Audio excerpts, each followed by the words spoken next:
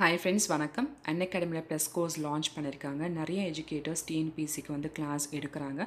Tamil medium and then English மீடியம்க்கு class எடுக்காங்க. அவங்களுக்கு தனியா batch course பிரிச்சு டாபிக் வந்து கம்ப்ளீட் பண்ணிட்டு இருக்காங்க. ஸோ ஏற்கனவே இதோடைய அமௌண்ட்டை பற்றி நான் உங்களுக்கு சொல்லியிருக்கேன். கோம்லவெளி இந்த ரெஃபரல் கோடை யூஸ் பண்ணிங்கன்னா உங்களுக்கு 10% ஆஃபர் உண்டு. அந்த ரெஃபரல் கோடு பார்த்தீங்கன்னா இஎம்ஐ ஆப்ஷன் இருக்குது. ஸோ நமக்கு பார்த்தீங்கன்னா வெறும் ₹525 எல்லா எஜுகேட்டர்ஸ் கிளாஸஸ் வந்து நீங்கள் மாதம் மாதம் பார்க்கலாம். அதாவது 12 மந்த்துக்கு சொல்கிறேன். இஎம்ஐ பார்த்தீங்கன்னா கிரெடிட் கார்டு ஆப்ஷன்ஸ் இருக்குது. ஹாய் ஃப்ரெண்ட்ஸ், இந்த வீடியோவில் நம்ம என்ன பார்க்க போகிறோம் பார்த்தீங்கன்னா பாமனி அண்ட் விஜயநகர் கிங்டம்ஸ் உடைய மல்டிபிள் சாய்ஸ் கொஸ்டின் 11th புது புக்கில் இருந்து நான் போட்டிருக்கேன். ஏற்கனவே பார்த்தீங்கன்னா என்னுடைய சிஸ்டம் வந்து Vijayanagar kingdom and then Bahmani kingdom உடைய பழைய புக்கை பேஸ் பண்ணி கொஸ்டின்ஸ் போட்டிருக்காங்க. ஸோ அதை பார்த்துக்கோங்க. இது வந்து புது புக்கில் வந்து நிறைய இன்ஃபர்மேஷன் இருக்குது. ஸோ இது வந்து நான் ஸ்பெஷல் கிளாஸ் அன்அகாடமியில் எடுத்திருக்கேன்.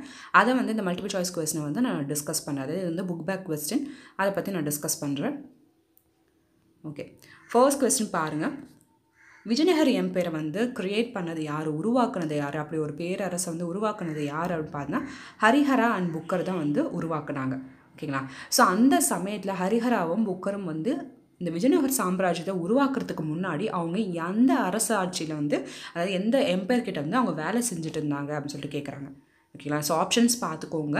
நான் சொல்கிற கொஸ்டின்ஸ் புரியுதா? Harihara and Booker where in the services of dash before they founded Vijayanagar kingdom.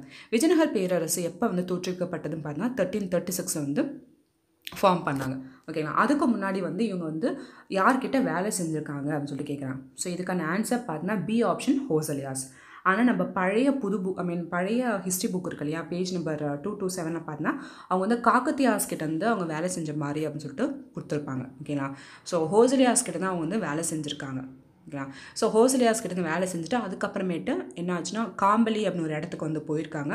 அந்த இடத்துல பார்த்தீங்கன்னா முஸ்லீம் படையெடுப்பால் இந்த ஹரிஹராவும் புக்கரையும் வந்து என்னவா கன்வெர்ட் பண்ணிட்டா பார்த்தீங்கன்னா முஸ்லீம்ஸாக வந்து அவங்க கன்வெர்ட் பண்ணிட்டாங்க. அதுக்கப்புறமேட்டு வித்யாரண்யா அப்படின்ற ஒரு நபர் தான் என்ன பண்ணாருன்னா அவங்கள மறுபடியும் ஹிந்து மதத்துக்கு வந்து மாற்றினாங்க. ஓகேங்களா? ஸோ அந்த வித்யாரண்யா வந்து இன்னொரு பேர் அவருக்கு என்ன மாதவா அப்படின்னு சொல்லிட்டு சொல்லுவாங்க. ஸோ இந்த புது புக்கில் இருக்குது 11th புக்கில் பார்த்துக்கோங்க. ஹரிஹரா அண்ட் புக்கா வேர் இந்த services of ஹோசலியாஸ் before they founded the Vijayanagar kingdom. So நிறையா ட்ராவலர்ஸ் வந்திருப்பாங்க, வெளிநாட்டிலேருந்து நிறைய ட்ராவலர்ஸ் வந்திருப்பாங்க. இந்தந்த அரசர் பீரியடில் வந்து பார்த்துருப்பாங்க. அவங்களுடைய கருத்தின்படி சொல்லியிருப்பாங்க. ஸோ இந்த நாடு வந்து ரொம்ப வளமான நாடாக இருந்திருக்கு அப்படின்னு சொல்லிட்டு யார் சொல்லியிருக்காங்கன்னா இபின் பட்டுட்டா சொல்லியிருக்காங்க, இல்லை வந்து பர்பாசோ சொல்லியிருக்காரு, நிக்கோலோ டி காண்டி சொல்லியிருக்காரு அப்படின்னு கேள்விப்பட்டிருப்போம் இல்லையா. அது மாதிரி இபின் பட்டுட்டா அப்படின்றவர் எந்த நாட்டுடைய ட்ராவலர், எந்த நாட்டிலேருந்து வந்தவர் அவர்? மொராக்கன். ஸோ ஆப்ஷன்ஸ் பார்த்துக்கோங்க. இதுக்கான ஆன்சர் வந்து மொராக்கன் ட்ராவலர் தான். ஓகேங்களா? இபின் பட்டுட்டா வந்து எந்த நாட்டுடைய ட்ராவலர் பார்த்தீங்கன்னா மொராக்கன் ட்ராவலர். அடுத்த கொஸ்டின் பாருங்கள். அரேஞ்ச் த ஃபாலோயிங் குரோனாலஜிக்கலி, அதாவது கால வரிசைப்படி இந்த டைனாஸ்டி இந்த மரபினரை வந்து அரேஞ்ச் பண்ண சொல்லியிருக்காங்க. இந்த விஜயநகர் சாம்ராஜ்யம் பார்த்தீங்கன்னா 4 மரபுகள் வந்து ஆட்சி புரிஞ்சிருக்காங்க. ஓகேங்களா? ஸோ நம்ம இதெல்லாம் வந்து ஏற்கனவே தெரிஞ்ச இன்ஃபர்மேஷன் தான் உங்களுக்கு இருந்திருக்கும். ஸோ உங்களுக்கு ஆன்சர் தெரிஞ்சால் பாருங்கள். ஸோ எந்தெந்த 4 மரபுகள் இருக்காங்களே, எது ஆர்டர் வைஸ், ஃபஸ்ட்டு இது, செகண்ட் இது, தேர்ட் இது, ஃபோர்த் இதுன்னு சொல்லிட்டு சொல்லுவாங்க.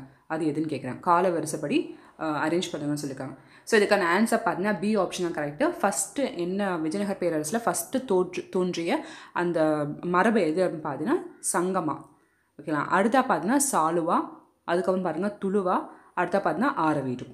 ஓகேங்களா? சங்கமா, சாலுவா, துளுவா, ஆரவீடு. ஓகே, அடுத்த கொஸ்டின் பாருங்கள். Emblem of Vijayanagar kingdom was. Vijayanagar kingdom உடைய அந்த எம்பலம் என்ன, முத்திரைன்னு சொல்லுவாங்க இல்லையா, அந்த எம்பலம் என்ன அப்படின்னு சொல்லிட்டு கேட்பாங்க. ஓகேங்களா? ஸோ விஜயநகர் கிங்டமுடைய எம்பலம் என்ன? ஸோ இதுக்கான ஆப்ஷன்ஸ் பார்த்துக்கோங்க. இதுக்கான ஆன்சர் வராஹா. ஓகேங்களா? இந்த வராஹா அந்த இது இருக்கு இல்லையா, இந்த வராஹா சிம்பிள் வந்து யார்கிட்டேருந்து இந்த எம்பலத்தை வந்து அடாப்ட் பண்ணிட்டாங்க பார்த்தீங்கன்னா சாளுக்கியர்கள்கிட்ட இருந்து இவங்க அடாப்ட் பண்ணிட்டாங்க.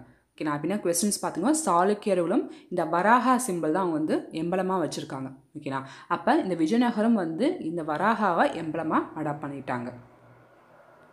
நெக்ஸ்ட் பாருங்கள். Dash poem was composed by Ganga Devi. Ganga Devi அப்படின்ற பெண்மணி வந்து எதை வந்து கம்போஸ் பண்ணாங்க அப்படின்னு சொல்லிட்டு கேட்குறாங்க. ஆப்ஷன்ஸ் பாருங்கள். இதுக்கான ஆன்சர் வந்து மதுரா விஜயம். மதுரா விஜயம் அப்படின்றத போயம் வந்து யார் எழுதியிருக்காங்கன்னா கங்காதேவி தான் எழுதியிருக்காங்க. ஸோ கங்காதேவியுடைய ஹஸ்பண்ட் பார்த்தீங்கன்னா குமார கம்பனார் அப்படின்னு சொல்லுவாங்க. அவர் வந்து மதுரையை ஆட்சி செய்து அப்போது ஆட்சி செய்த சுல்தானை வந்து அவர் மேலே வந்து போட்டு எடுத்து போனாராமா.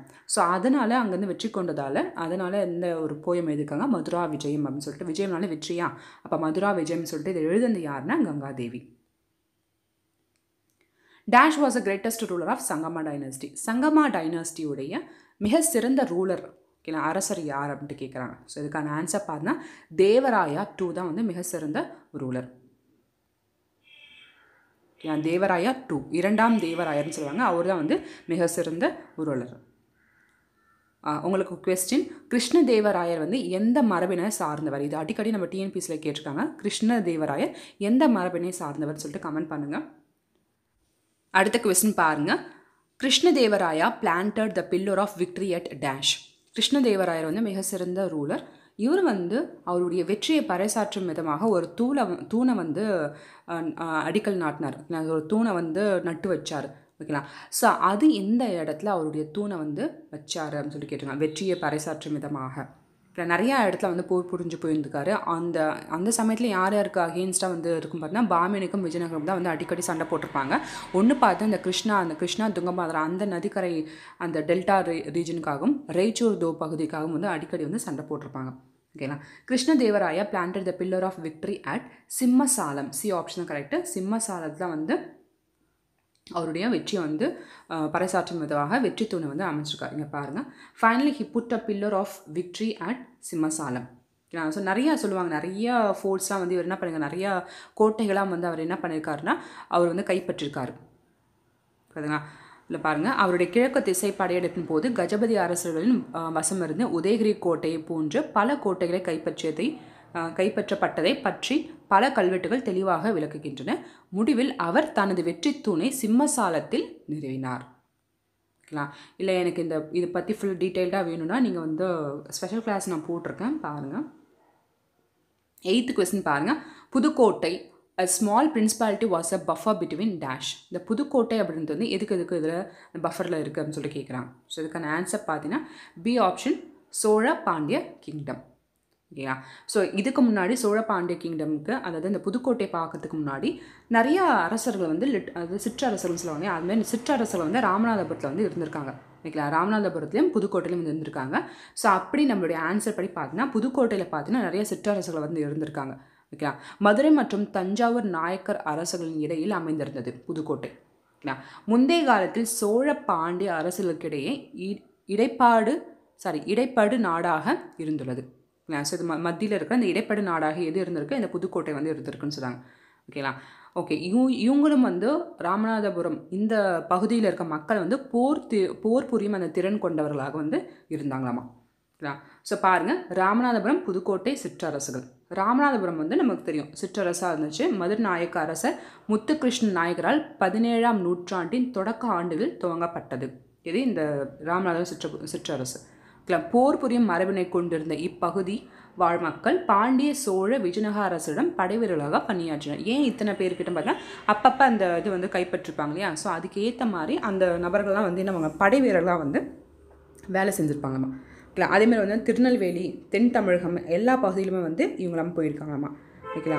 ஸோ நாயக்க மன்னர்களும் படைகளிலும் பணியாற்ற இவர்கள் பரம்பரை காவலராக கிராமங்கள், கோவில்கள், ஏனைய நிறுவனங்கள் ஆகியவற்றை பாதுகாக்கும் பணியை செய்து வந்தனர் ஓகேங்களா. ஸோ இப்போ ரூலிங் இப்போ நிறைய பேர் வந்து படை வீரர்களாக திகழும்போது ஸோ இவங்க வந்து கோயிலை பார்த்துக்கிறது ஓகேங்களா, காவல்காரா ஸோ அது போன்ற ஒரு நபர்களாக வந்து இருந்தாங்கம்மா. ராமேஸ்வரம் கோவில் உடையான் சேதுபதி ஓகேங்களா. ஸோ அப்படின்னு சொல்லிட்டு ஒரு பாதுகாப்பு பிரிவு வந்து இருந்துச்சாமா. அந்த உடையான் சேதுபதி அப்படின்ட்டு என்னன்னு பார்த்தீங்கன்னா அங்கே ராமேஸ்வரத்திற்கும் இலங்கைக்கும் இடையிலான நீர் இணைப்பின் அல்லது பாலத்தின் தலைவர் என்று பொருளாமா. உடையான் சேதுபதி அப்படின்றது ஒரு போஸ்ட்டு. அதுக்கான பொருள் என்னன்னு பார்த்தா ராமேஸ்வரத்திற்கும் இலங்கைக்கும் இடையிலான நீர் இணைப்பின் அல்லது பாலத்தின் தலைவர் என்று பொருள் ஓகேங்களா. ஸோ அவருடைய கட்டுப்பாட்டுக்குள்ளே வந்து இது இருந்துச்சாமா ஓகேங்களா. அதே மாதிரி தான் புதுக்கோட்டை நம்ம ஏற்கனவே சொன்னோம் இல்லையா. ஸோ இந்த புதுக்கோட்டையும் அதே மாதிரி தான் இருந்தாங்க. ஸோ இவங்களும் சிற்றரசர்கள் அப்படின்னு சொல்லிட்டு அந்த பெயர் வந்து இருந்துச்சு. இவங்களும் தென் தமிழகம் முழுக்க வந்து பரவி இருந்தாங்க. நம்முடைய கொஸ்டின் படி இந்த புதுக்கோட்டை அப்படின்றத வந்து எதுக்கு இடைப்படு நாடாக வந்து இருந்துச்சு அப்படின்னு பார்த்தீங்கன்னா between Chola and Pandya. 9th question பாருங்கள். ஷா நாமா அப்படின்றத வந்து எழுதுனது யார்? ஷா நாமா வாஸ் ரிட்டன் பை ஃபிரதோஷி. ஷா நாமா எழுதுனது யார் பார்த்தீங்கன்னா ஃபிரதோஷி அப்படின்றவர் தான் எழுதியிருக்காரு ஓகேங்களா. அடுத்தா பாருங்கள். Mohammed Gawan madrasa is a large library containing collection of 3000 manuscripts situated at ஓகேங்களா. ஸோ மதராசா, அதாவது பீஸ் ஆஃப் லேர்னிங், அந்த இடத்துல வந்து படிக்கிறதுக்கான இடம்னு சொல்லிட்டு மதராசான்னு சொல்லுவாங்க. அந்த இடத்துல ஒரு பெரிய லைப்ரரி வந்து இருக்குது. ஸோ அங்கே கிட்டத்தட்ட 3000 மேனுஸ்கிரிப்ட்ஸ் வந்து இருக்குது அப்படின்னு சொல்கிறாங்க. இல்லை, அது எந்த இடத்துல வந்து சிச்சுவேட் ஆகிருக்கு? முகமது கவானுடைய மதராசா. இதுக்கான ஆன்சர் வந்து பீதா. முகமது கவான் தெரியும் இல்லையா? முகமது கவான் பார்த்தீங்கன்னா யாருடைய யாருடைய பீரியடில் வந்து அவர் இருந்திருக்காருன்னு பார்த்தீங்கன்னா முகமது ஷா 3 உடைய பீரியடில் வந்து அவர் இருந்திருக்காரு. ஏன்னா முகமது ஷா 3 உடைய பீரியடில் வந்து இவர் இருந்திருக்காரு. இவர் வந்து இவருடைய அறிவுறுத்தலின் பேரில் தான் வந்து பயங்கர நிறைய ஒரு நல்ல ஒரு ஒரு ஆட்சி வந்து புரிஞ்சிருக்காங்க. ஓகேங்களா. ஸோ அதுக்கப்புறமேட்டு பார்த்தீங்கன்னா அவர் ஆக்சுவலி யாருன்னு பார்த்தீங்கன்னா ஒரு பாரசீக ட்ராவலர், வணிகர். அவர் அதுக்கப்புறமேட்டு தன்னுடைய 42வது வயசில் வந்து இங்கே வந்தார். எந்த அரசுடைய இது பார்த்தீங்கன்னா பாமனி பேரரசுக்கு வந்தார். அந்த சமயத்தில் 9 வயதான முகமது ஷா 3 வந்து இருந்தார். ஓகேங்களா. ஸோ இவருடைய அறிவுறுத்தின் பேரில் பார்த்தீங்கன்னா நிறைய கோட்டைகள், நிறைய இடங்கள் வந்து கைப்பற்றினாங்க, சிறந்து விளங்குனாங்க. உடனே பார்த்தீங்கன்னா அவரும் முஸ்லீம் தான். யார்? முகமது கவானும் முஸ்லீம் தான். அந்த சமயத்தில் தக்காணத்தில் இருந்த முஸ்லீம்ஸுக்கு வந்து இவங்களுக்கும் அவருக்கும் ஆகலை. ஏன்னா இவர் வந்து கரெக்டாக இருக்கணும். இன்கேஸ் அவங்க வந்து ஹையர் போஸ்ட்டில் இருந்தாலும் அவங்க தப்பாக நடந்தாலுமே அவங்கள என்ன பண்ணுவாங்கன்னா அவங்களுக்கான சலுகைகளை வந்து குறைச்சிடுவாங்க. ஸோ இதனால் கோவம் கொண்ட அந்த தக்கான முஸ்லீம்ஸ் வந்து என்ன பண்ணாங்கன்னா ராஜா கிட்டே வந்து என்ன பண்ணாங்க, இவரை பற்றி கோல் மூட்டி இவரை வந்து தூக்குல போட வச்சுட்டாங்க. ஓகேங்களா. ஸோ 1481 வந்து இவரை தூக்கில் போட்டாங்க. அந்த 1482 வந்து அந்த கில்ட்டியால் முகமது ஷா 3 வந்து இறந்துறாரு.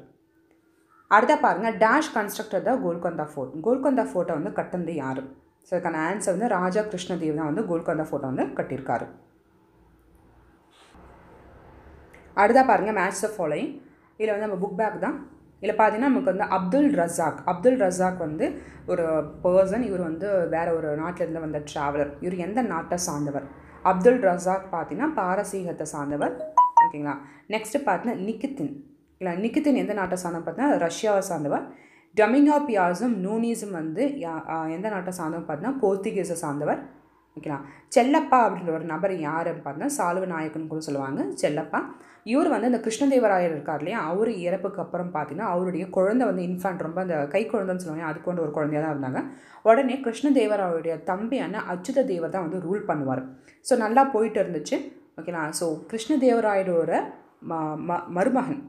மருமகன் யார் பார்த்தீங்கன்னா ராமராயா வந்து இல்லை, அந்த இன்ஃபேண்ட் தான் வந்து ரூல் பண்ணணும் அப்படின்னு சொல்லிட்டு அவர் நிறைய இது பண்ணார். அந்த சமயத்தில் அச்சுத தேவர் வந்து யார்கிட்ட வந்து உதவியை நாடினார் பார்த்தா தமிழகத்தை சார்ந்து செல்லப்பா கிட்ட வந்து உதவியை நாடினார். ஸோ அவர் வந்து ஹெல்ப் பண்ணார். ஓகேங்களா. ஸோ அப்போ இந்த செல்லப்பா வந்து சால்வ நாயக் அப்படின்னு சொல்லுவாங்க. ஸோ ஆன்சர் வந்து டி ஆப்ஷன்.